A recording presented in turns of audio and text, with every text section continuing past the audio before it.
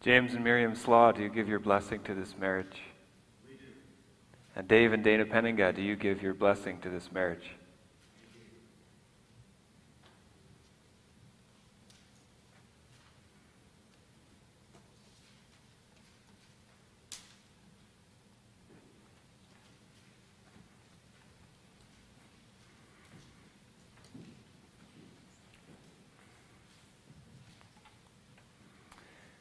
Family and friends of James and Hannah, welcome to this wedding ceremony.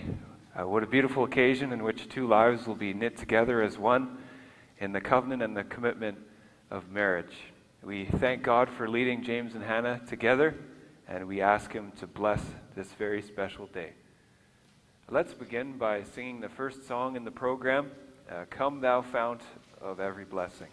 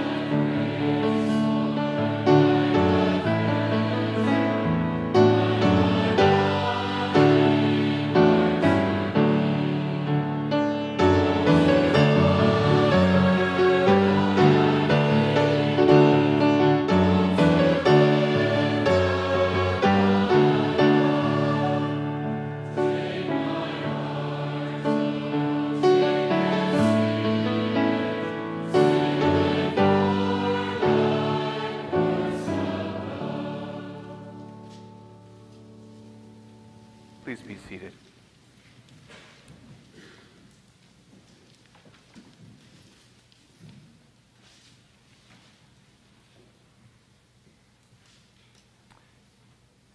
As we begin the ceremony, let's pray for God's blessing.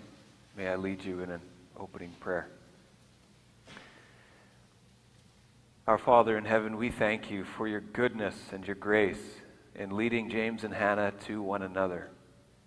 We thank you for their parents, their families, their churches, their friends. In these relationships, you have raised and nurtured them into a true and living faith in Jesus Christ, their Savior. And you have given them a willingness to commit to the covenant of Christian marriage. What a beautiful day you have given today, on which they will pledge faithfulness to one another in the strength and the promise of your faithfulness to them. We pray that this wedding, and more importantly, their marriage, would give them great joy and would give you great glory. Give James and Hannah all they need today and forever to fulfill their vows with steadfast commitment. May they be a living example of the love of Christ and the church. We pray for your richest blessings on this day. May all our celebrations give us a taste of the great wedding feast which we anticipate with eager longing. We pray in Jesus' name. Amen. James and Hannah have chosen Hebrews 10 verse 23 as their wedding passage. I invite you to turn with me to the book of Hebrews. We'll first of all read a few verses from Hebrews 4 and then a few more from Hebrews 10.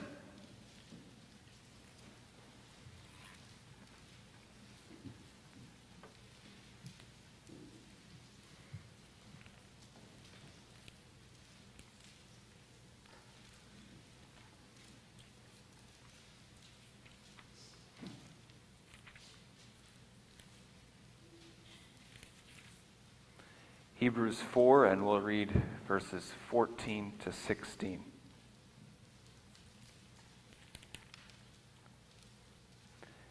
Since then we have a great high priest who has passed through the heavens, Jesus, the Son of God. Let us hold fast our confession. For we do not have a high priest who is unable to sympathize with our weaknesses, but one who in every respect has been tempted as we are, yet without sin. Let us then with confidence draw near to the throne of grace, that we may receive mercy and find grace to help in time of need. And then we'll turn to chapter 10, and we'll read verses 19 to 25.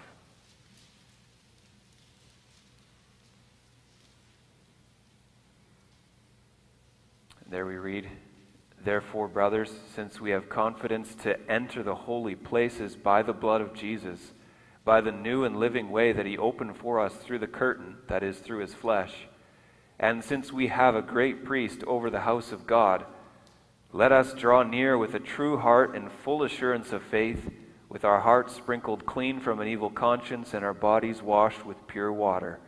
Let us hold fast the confession of our hope without wavering, for he who promised is faithful. And let us consider how to stir up one another to love and good works, not neglecting to meet together as is the habit of some, but encouraging one another, and all the more as you see the day drawing near. So again, the specific text we'll focus on is verse 23.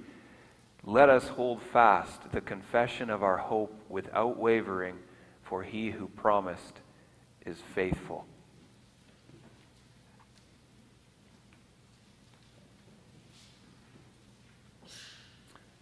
James and Hannah, family and friends. In his famous book, Tortured for Christ, Richard Wurmbrand relates how he first got into trouble with the regime in Romania shortly after the communists took power in 1944. I'll read a quotation from the book and then we'll see what it has to do with Christian marriage. So I quote, "The communists convened a congress of all Christian bodies in our parliament building. There were 4,000 priests, pastors, and ministers of all denominations. And these men of God chose Joseph Stalin as honorary president of this Congress. At the same time, he was president of the World Movement of the Godless and a mass murderer of Christians. One after another, bishops and pastors arose and declared that communism and Christianity are fundamentally the same and could coexist. One minister after another said words of praise towards communism and assured the new government of the loyalty of the church." And then this part, "My wife and I were present at this Congress. Sabina told me, 'Richard, stand up and wash away this shame from the face of Christ. They are spitting in his face.' I said to her, 'If I do so, you lose your husband.' She replied, 'I don't wish to have a coward as a husband.' Then I arose and spoke to this Congress, praising not the murderers of Christians, but Jesus Christ, stating that our loyalty is due first to him." This is a moving incident, and we learn something in it about Christian marriage. First, I think we see something of the roles in Christian marriage. James and Hannah discussed this with me, or we discussed this together a bit in pre-marriage counseling. And the role of a husband was described as, quote, "the glad assumption of sacrificial responsibility." The glad assumption of sacrificial responsibility. What this refers to is The husband joyfully taking upon himself the responsibility of a man to lead, to protect, to provide, to suffer, to be a man like Christ in the home and in the world. What does this mean practically in daily life? Sometimes it can be hard to put a finger on what it means, but we see something of it in the bold stance of Richard Wurmbrand on the day of that conference. And we also see it in the comment of Sabina fulfilling her God-given calling. The role of a Christian wife is often described with a single word, the word helpmeet. That's taken from the King James Version of Genesis 2, verse 20. And this word doesn't refer to a helper in a derogatory or belittling way or a slavish way, but it describes the God-given calling to complement and assist her husband, to support him as a leader and a protector and a provider and a sufferer and a Christ-like man. In their different roles, husband and wife work shoulder to shoulder, each embracing the particular shape of what God has designed for them in marriage. So that's something of what we see in this account, but we also see something else. We see something of the purpose of Christian marriage. Now, of course, there's more than one purpose to marriage, but as we'll read later in the form, I quote, "Husband and wife shall live together in sincere love and holiness, helping each other faithfully in all things that belong to this life and the life to come." And I stress that last part, the life to come. Husband and wife are together for a journey, and the destination is not simply a fine house with a white picket fence and a passel of kids running around in the backyard. Now, of course, the house would be a great blessing, as would be the little ones. The Bible is clear on the blessing of children. But the point is that the purpose of marriage stretches far beyond that. It's greater and longer and farther reaching. It stretches into the life to come. Husband and wife are to be faithful to one another and to assist one another on their journey into eternity. And Sabina Wurmbrand knew that. Her eyes were so set on it that she was able to let go. Her goal was not ultimately to hold her husband to herself at all costs. She knew that the purpose of their marriage was greater. The name of Christ, the hope of eternal life, were more precious to her than her marriage, and even the earthly circumstances of her beloved husband. And this lengthy introduction brings us to the wedding text again. Let us hold fast the confession of our hope without wavering, for he who promised is faithful. This is a very appropriate wedding text. There's a calling to hold fast hope, to eternal hope, even and especially within marriage. But then there's also the promise that God is faithful. And this is the foundation for a marriage that perseveres and a marriage that thrives. Today, James and Hannah are going to promise to be faithful to each other. But the faithfulness of James and Hannah is not the foundation. No, they found their marriage on the bedrock foundation of the promises of God in the Lord Jesus Christ. Their faithfulness is not going to sustain their marriage ultimately. It's going to be God's faithfulness that gives them the strength that they need to be faithful to one another. The strength they need to fulfill their vows in good days and bad, in riches and poverty, in health and sickness, for as long as they both shall live. The calling of Hebrews 10 verse 23 is to hold fast the confession of our hope without wavering. Let's briefly zoom out to look at the point of Hebrews as a whole, and then we'll zoom back in to this section and then to this verse. The main message of Hebrews is basically a call to perseverance in hard times. And it's likely that the readers were facing a bunch of different trials, but central to them all, it seems that there was this pressure to fall away from Christ and to go back into Judaism, again due to persecution. They were tempted to drift away from Christ and even to publicly renounce Christ. And therefore, the book of Hebrews has all kinds of very strong callings from the author to them. So a selection, they're called to pay attention to what they have heard, to fix their minds on Jesus, to hold on to their confidence, to examine their hearts, to endure hardship, to strengthen their commitment, to not miss out on the grace of God. And we could go on, actually. The whole letter is full of these callings or exhortations. As one author puts it rightly, the calling to the Christians is to persevere in faith. The calling is faithfulness. But how does the author of Hebrews encourage their faithfulness? Well, mainly by focusing their attention on the glorious realities of the faithfulness of God in the Lord Jesus Christ, who Jesus Christ is, what he has done for us. And this is really important also in a marriage as we pursue the callings of our marriages. The calls for us to be faithful, they rest upon the realities of God's faithfulness. First comes the gospel, and then comes the command. God has done so much for us in Jesus. He's promised so much, and he is faithful. And therefore we receive the calling to be faithful as well. Let's zoom back in first to verses 19 to 21 of chapter 10. I'll read those again. Therefore, brothers, since we have confidence to enter the holy places by the blood of Jesus, by the new and living way that he opened for us through the curtain, that is, through his flesh, and since we have a great priest over the house of God. We should notice the word therefore, considering what has come before, or because of what has already been said. Now here's a result, here's a consequence. So these three verses, 19 to 21, are basically a summary of the entire book so far, a real snapshot summary of what he's been saying all along. And therefore, based upon the realities that he's been describing of Jesus Christ and what he has done, now he's going to give them this calling. We should also notice that we have tabernacle imagery, temple imagery. So we have the imagery of the holy places where God chose to dwell with his people Israel of old in a very special way.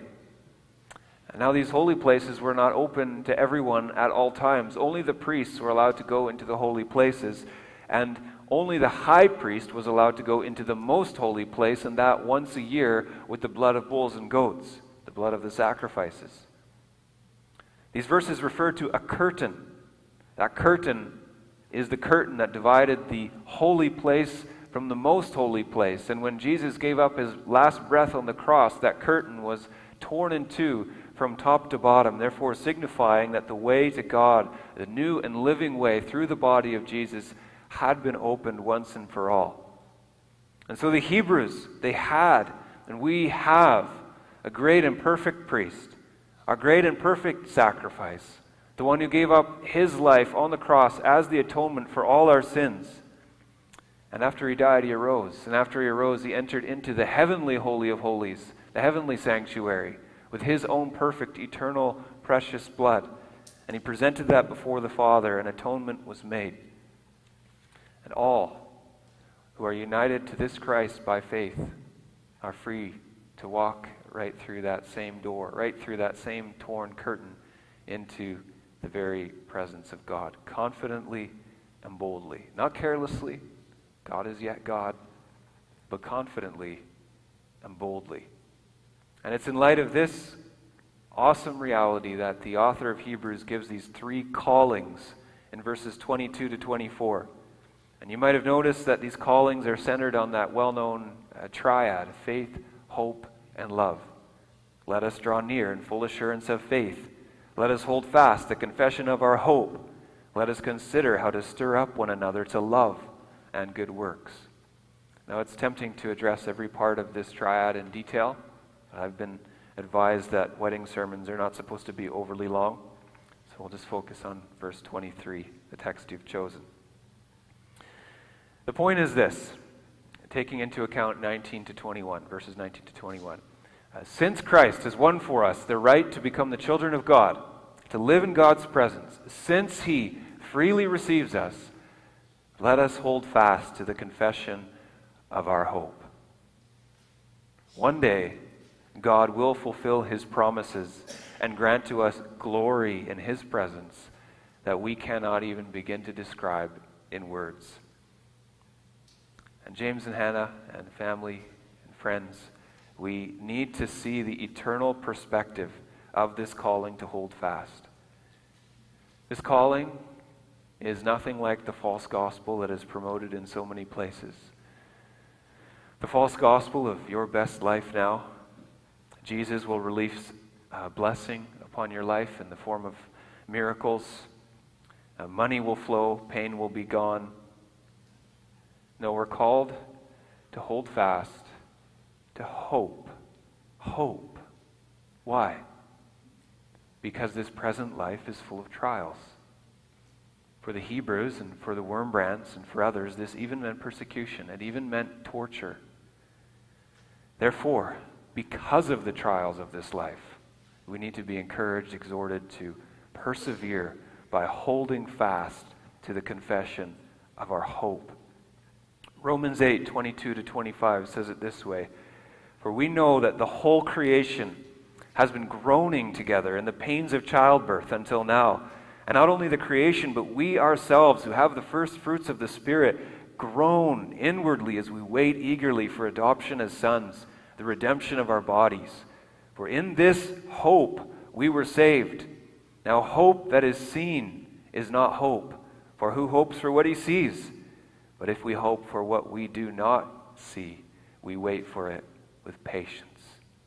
As Christians, we are looking to the future, to the final fulfillment of God's promises, the gracious reward of our faith, a new heavens and a new earth, new bodies with no sickness, no more crying, no more pain, the presence of God who will dwell with us and wipe every tear from our eyes and be with us in a way that we cannot experience now, as good as it is to know Him now. And so this is Christian hope. It by definition looks to the future, not with a faint wish, but with a sure and certain knowledge, a trust that God is faithful. He's going to bring these things about because He's promised. A preacher once told a story to illustrate the faith of the Christian in light of the faithfulness of God, and it's worth repeating today. A father took a little boy and he left him on a corner and said, "I'm going to go to a meeting. Be back in half an hour." And his car broke down somewhere, and he couldn't get to the boy, and he couldn't get to a phone, and he didn't know how he could call the boy. And 3, 4, 5 hours went by, and the little boy was on a corner in front of a dime store. And his father came back in a state of panic, finally 5 hours later after his car had been repaired, and the little fellow was just standing there, kind of rocking back and forth on his heels, looking in the window of the dime store. His dad ran out and threw his arms around him and kissed him and said, "Oh, weren't you worried? Weren't you worried? Did you think I was never coming?" And the little guy looked him in the eye and said, "No, Dad, I knew you were coming. You said you were." Boy, dads, I hope your kids feel that way about you keeping your word. But you see, that's how God is, you know. It may seem like a long time, and it may seem painful in the meantime, but He'll be there, and it'll be just like He said it would, because He who promised is faithful. So the wait is worth it. Holding fast is worth it. It's worth it to follow Jesus Christ our Lord till the end of our days, in good days and bad, in riches and poverty, in health and sickness, for as long as we all shall live. James and Hannah, the faithfulness of God has to be the foundation of your marriage. It's hard to imagine today, but your marriage will have trials. For example, there may be bad days, or poverty, or sickness. At minimum, there will be bad days. Now, this is not at all to say that marriage is one bad day after another, not in the least. By God's grace, your marriage will be peaceful, glorious, productive, and fun. But there will also be bad days, whatever specifically that means for you. And especially on those bad days, you will need to trust the promise of God and the faithfulness of God. God's calling in your marriage is to be faithful to one another, to sacrificially love one another. And sometimes this is plain old hard work. You won't feel like it because your natural inclinations are strong. You will be cranky. You will be selfish. You will be impatient. You will be proud. Your spouse will have times when he or she isn't really living up to his or her calling. And you won't necessarily feel like it's fair for you to have to fulfill your vows. On those days, what is your motive to be faithful and to hold fast to one another, to love one another like Christ? Well, again, your motive is at the very bottom, God's faithfulness. Because God loves you eternally, and He always will. He has set His hand upon you. He has promised you the forgiveness of your sins, also your sins in marriage, and He is faithful to keep that promise. He has promised you an open door into His presence to help you in your time of need, and He is faithful to keep that promise. And He has promised to graciously reward your faithfulness to one another with eternal blessing, and He is faithful to keep that promise. So holding fast to each other in a Christian marriage means, first of all, holding fast to our eternal hope in God. It means trusting Him for His promises. We're getting near the end. Let's just briefly look at Hebrews 11, because in Hebrews 11, the very next chapter, we're told of the Old Testament patriarchs who were looking forward to a heavenly country. I'll just read a couple of sections. First of all, 8 to 10. By faith, Abraham obeyed when he was called to go out to a place that he was to receive as an inheritance, and he went out not knowing where he was going. By faith, he went to live in the land of promise, as in a foreign land, living in tents with Isaac and Jacob, heirs with him of the same promise. For he was looking forward to the city that has foundations, whose designer and builder is God. And then verses 13 to 16. These all died in faith, not having received the things promised, but having seen them and greeted them from afar, and having acknowledged that they were strangers and exiles on the earth. For people who speak thus make it clear that they are seeking a homeland. If they had been thinking of that land from which they had gone out, they would have had opportunity to return. But as it is, they desire a better country, that is, a heavenly one. Therefore God is not ashamed to be called their God, for He has prepared for them a city. Recently, a brother in the Lord was praying, and in his prayer he spoke of marriage as a joyful pilgrimage. And isn't that an apt description of what James and Hannah are beginning today? A joyful pilgrimage. Their eyes are on each other, absolutely.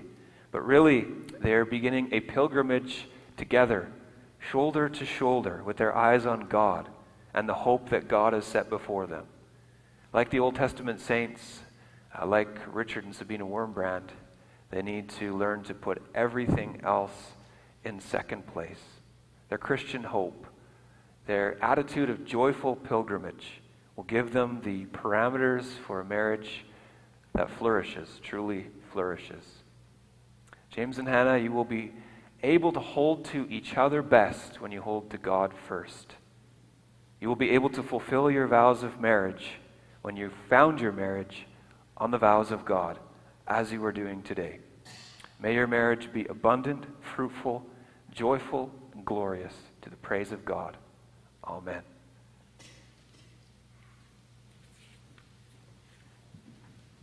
Let's now rise to sing from the next song in the program, Hymn 71.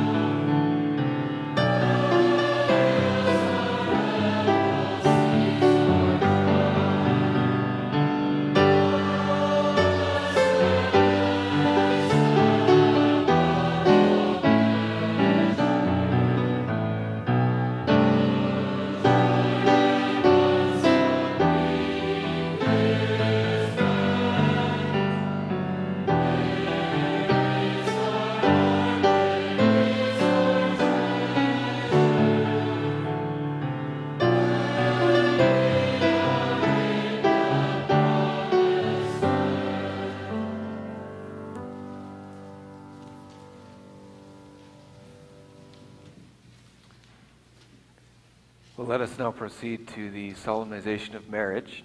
For that purpose, we will read through the form for solemnization of marriage. If you would like to follow along in your book of praise, you can find that on page 628.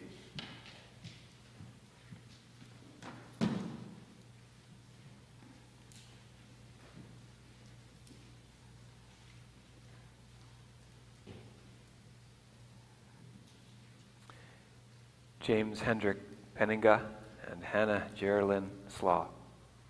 Since the consistory has duly made known to the congregation your desire to enter into the married state, and no lawful objection has been presented, we may now proceed to the solemnization of your marriage in the name of the Lord.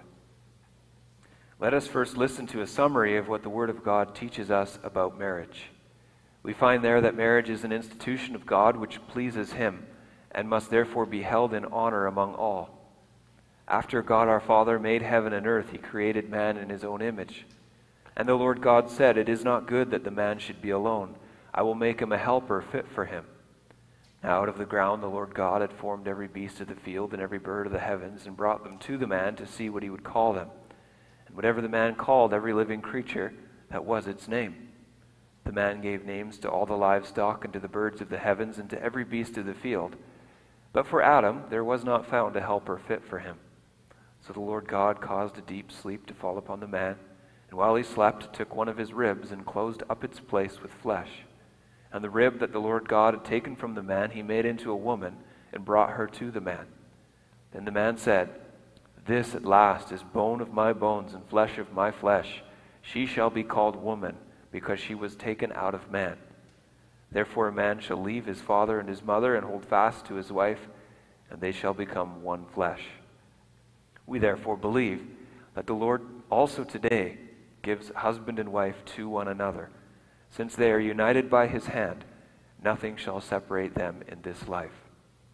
Also, our Lord Jesus Christ honored marriage when He revealed His glory at the marriage feast at Cana. He teaches us that marriage is an institution of God and should not be broken when He said, "What therefore God has joined together, let not man separate." Since God has made marriage such a strong bond, He hates divorce, as also our Lord Jesus Christ shows in these words, "And I say to you, whoever divorces his wife except for sexual immorality and marries another commits adultery." As the Lord forbids immorality, each man should have his own wife and each woman her own husband, so that our bodies may be preserved as temples of the Holy Spirit, and we may glorify God in our bodies. The Apostle Paul teaches us that the unity of husband and wife in marriage is a profound mystery, reflecting the relationship between Christ and His church. As Christ is the head of the church, so the husband is the head of his wife. Christ loved His church to the end and gave Himself up for her, that she might be holy and without blemish. Likewise, the husband shall love his wife as his own body, take care of her, and cherish her.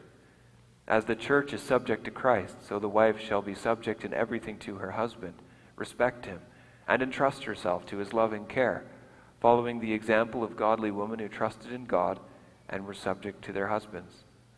Husband and wife shall assist each other in all good things, heartily forgiving one another their sins and shortcomings. United in love, they will more and more reflect in their marriage the unity of Christ and His church.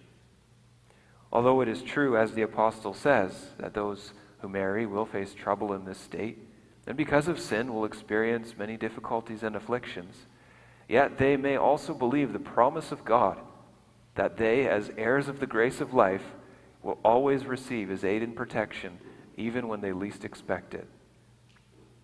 The Word of God also teaches us about the purpose of marriage.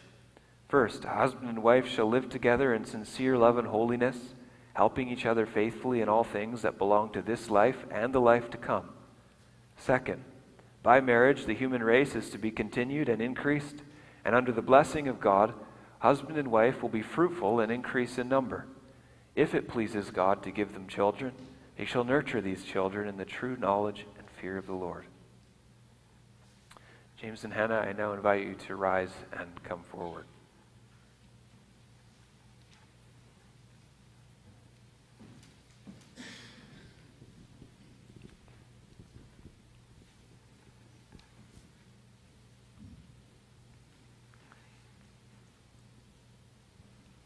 Bridegroom and bride, hear from the word of God what the Lord requires of you in marriage.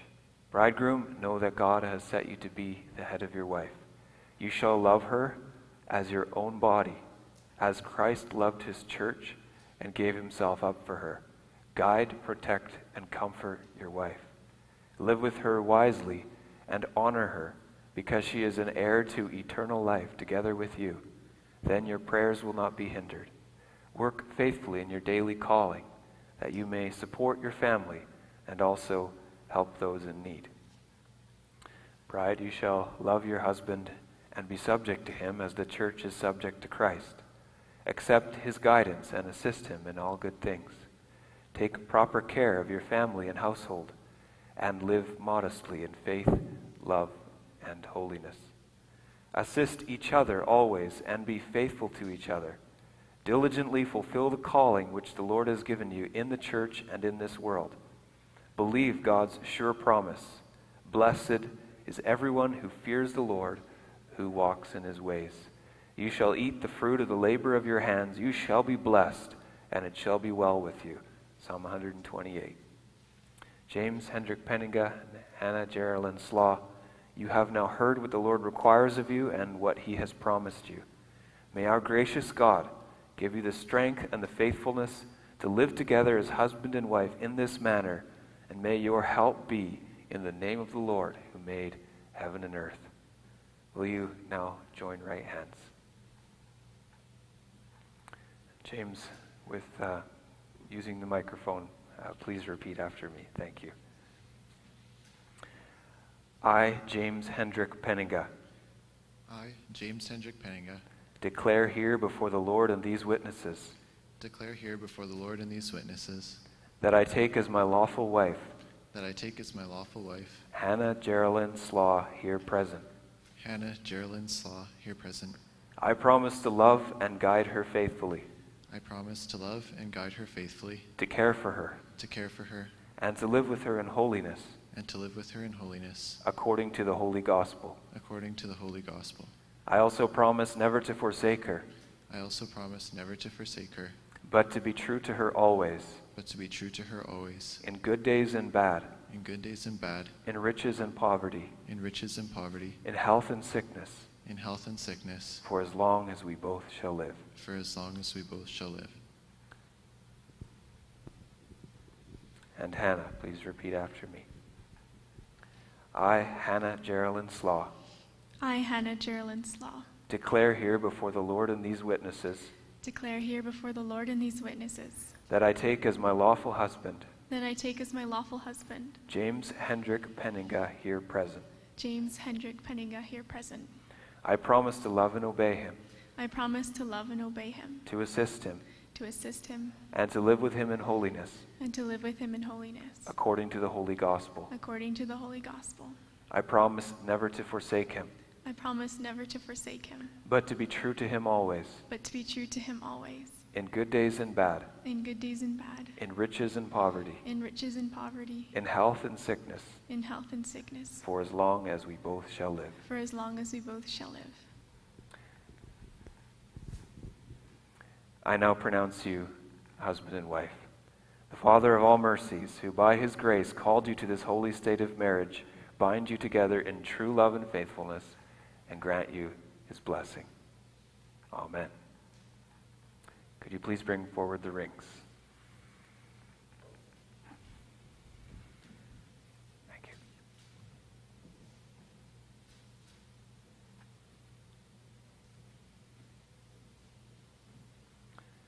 James, do you give this ring to Hannah as a symbol of your constant love and abiding faithfulness?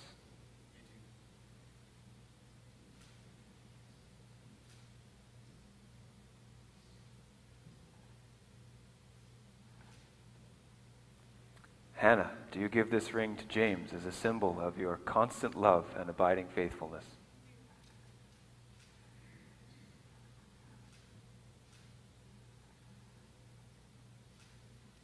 James, you may kiss your bride.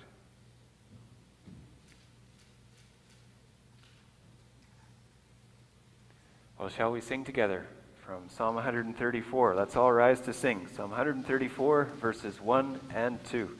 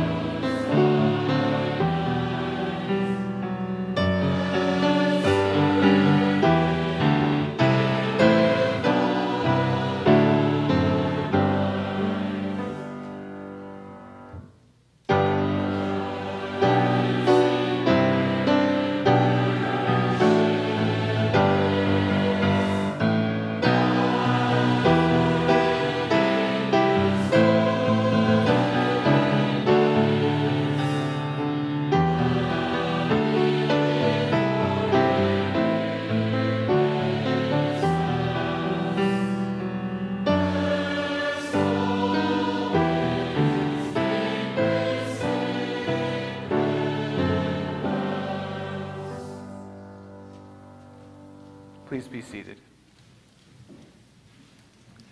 James and Hannah, since we cannot expect anything from ourselves, you shall kneel before the Lord, and we shall pray with you and for you, that he may enable you to fulfill your vows and grant you his blessing.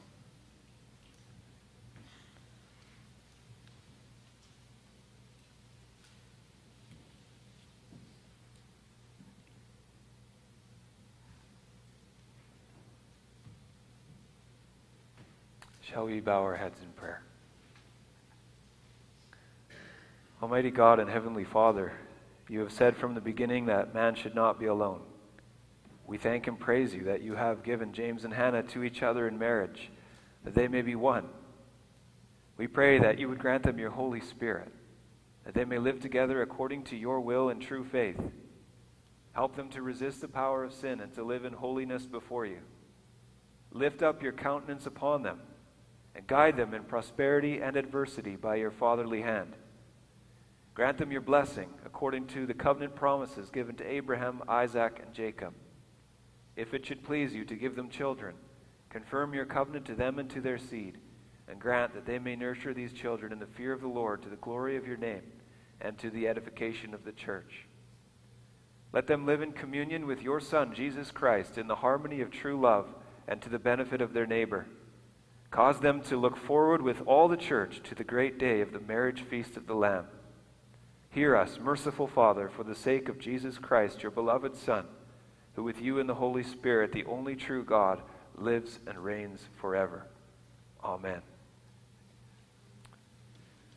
James and Hannah Slaw, our Lord God bless you richly and grant you a long and holy life together in all godliness, love, and unity. Amen. Let's now sing a song of blessing. Let's rise to sing the third verse of Psalm 134.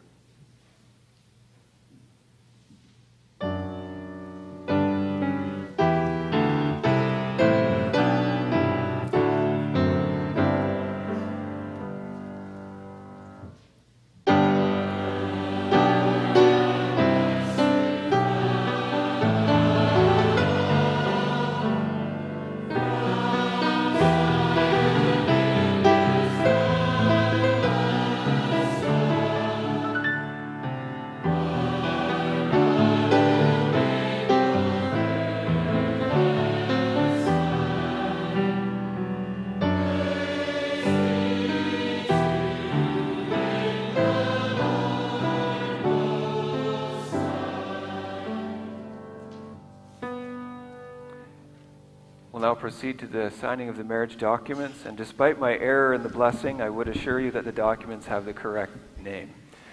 Could I now invite forward the maid of honor and the best man for the signing?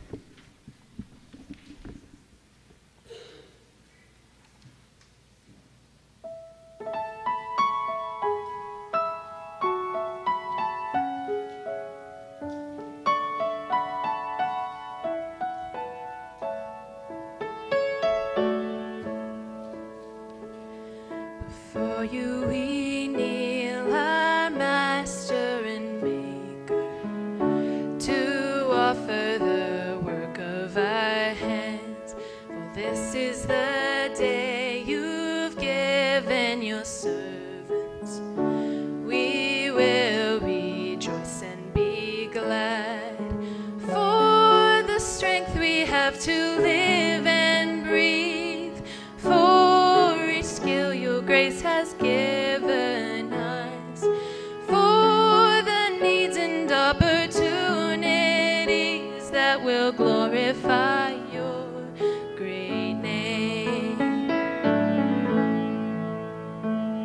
Before you we kneel and ask for your goodness, to cover the work of our hands, for patience and peace to shape all our labor, your grace for thorns in our path, flow within us like a living stream, wear away the stones of pride and greed, till your ways are dwelling deep in us, and a harvest of life is growing.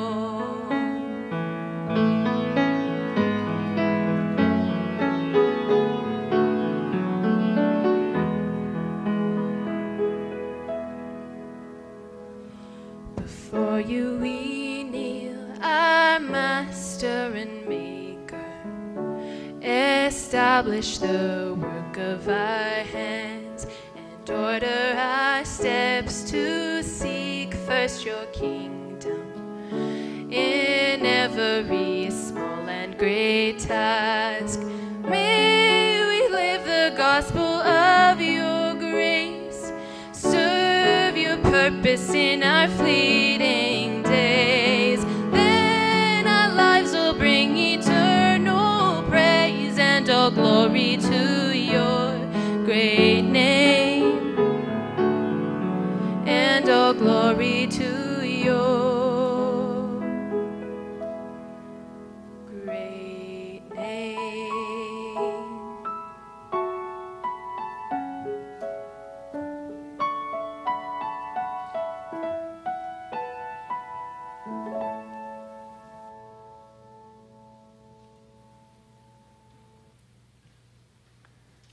We now welcome forward James's elder, Ty Vorhorst, for the presentation of a wedding Bible.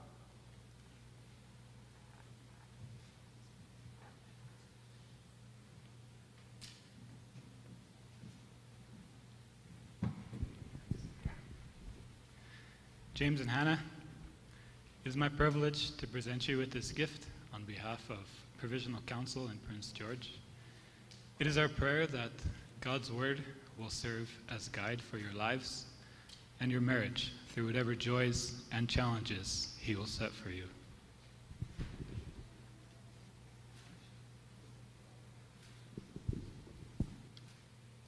Thank you, Ty.